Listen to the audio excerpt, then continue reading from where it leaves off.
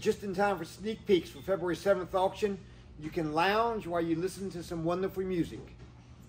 Nothing crazy. And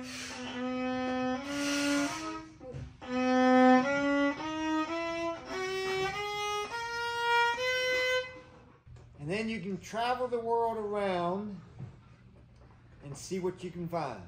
Also, we have a very nice selection of Southwestern art, framed and unframed.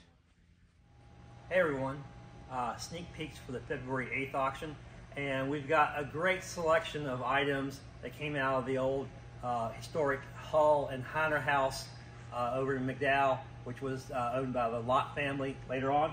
And one of the things we've got is this great Highland County birdhouse, and then we've got this, of course, this marble statue right here, and we've got some other great things I want to show you here in just a moment.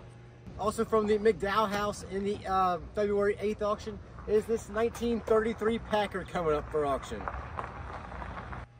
And more things that came out of the house over there in McDowell. It's actually a mansion. It's a huge brick house. We've got this reference book here, The Battle of McDowell, a lot of other with 19th and 18th century leather-bound books. So just a few more highlights. And in the furniture section, one of the great things we've got that I really like is this. It's about 14 feet long.